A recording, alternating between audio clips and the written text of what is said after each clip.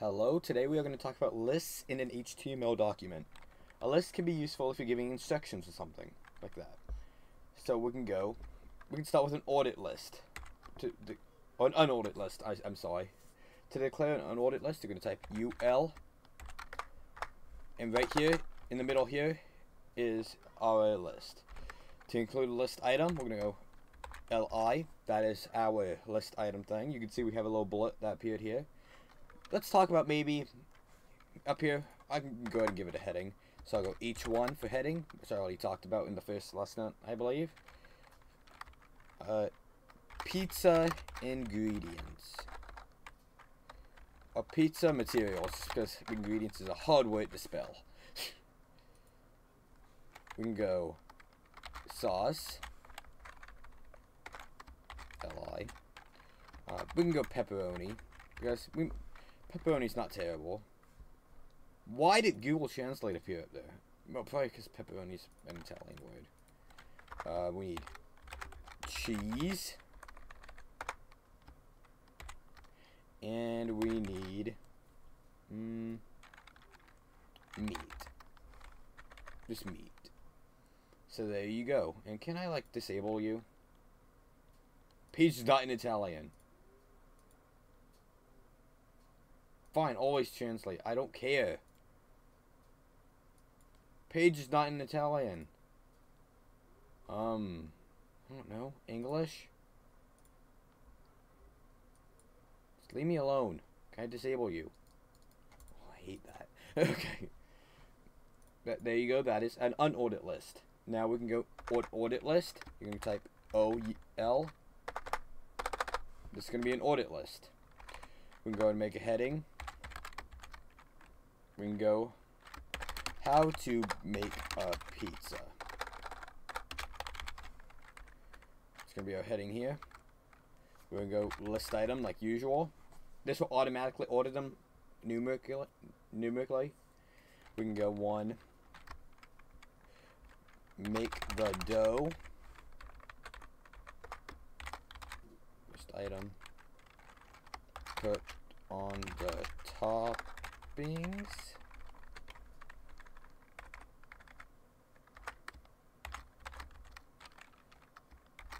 Put in the oven.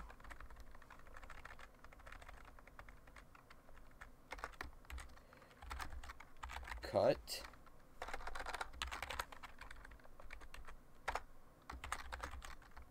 Enjoy.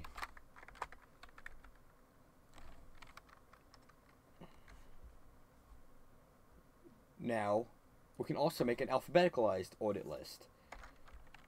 So to do this, we're going to go, let's go how to make a pizza again.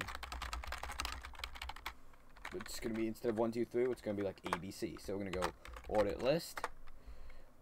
Except here, we're going to go space, type, equals, A. So now instead of going 1, 2, 3, it'll go ABC. So you go list item, make the dough. In fact, we can just go copy all of this because it's the same thing. And you can see it will go A, B, C, D, E. Really, it can be useful in some things. Now, we can go a description list. We can go, I'm going to make the header, web development languages. And go DL for description list. We will go description DT for the, I believe it's like description title or something like that. HTML. DD for the description of it. We can think of HTML.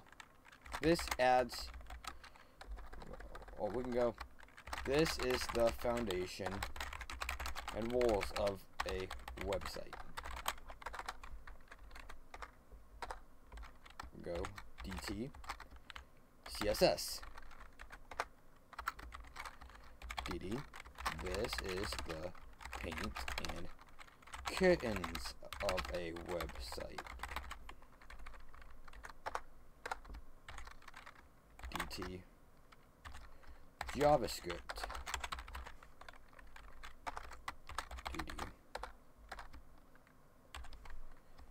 This is the pipes, plumbing, and AC of a website. That's how we can kind of think of it, as if it's in our house. So now you can see here how it will. You can see how it gives you a description of each item. What you might want to do, if you just go like this in front of all of these, I think it makes it look a little bit nicer. It's up to you how you want to do it, though. The last type of list we're going to talk about is nested lists. That's basically a list inside of a list. I misspelled sauce.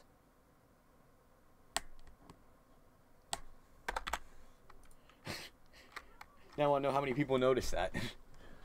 So, we can go meat, for example. We can go under it, we can go UL.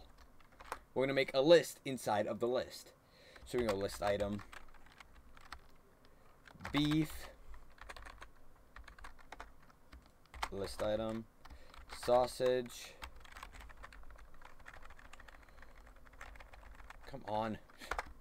List item. What's another one? Pork, I don't know.